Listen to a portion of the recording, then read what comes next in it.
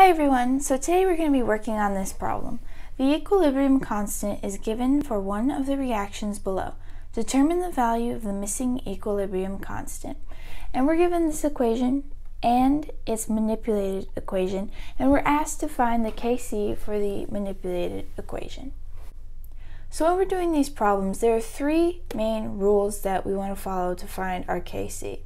The first rule is that if we take our original equation and we multiply it by an integer, we're going to need to take its Kc value and raise it to that integer to find our final Kc value.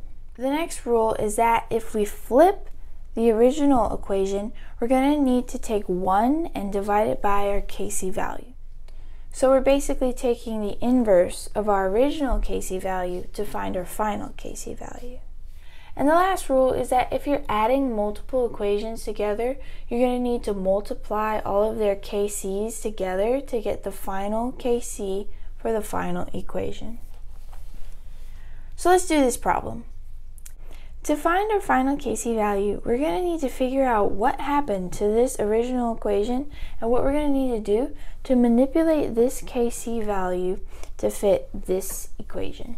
So if you notice, in this equation, we went from 1 mole of H2 gas, 1 mole of Br2 gas, 2 moles of HBr gas, to 2 moles of H2 gas, 2 moles of Br2 gas, and 4 moles of HBr gas. So that means that we multiplied this original equation by 2 to get this equation.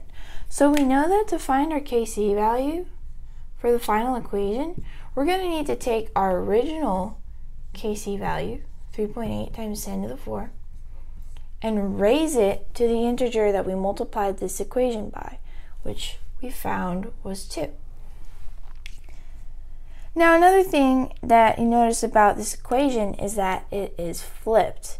Originally we had the H2 gas and the Br2 gas in the reactant side.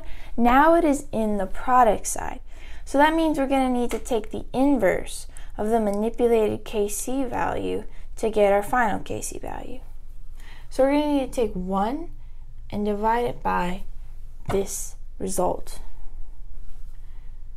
If you plug this into your calculator, you're going to get Kc equals 6.9 times 10 to the negative 10.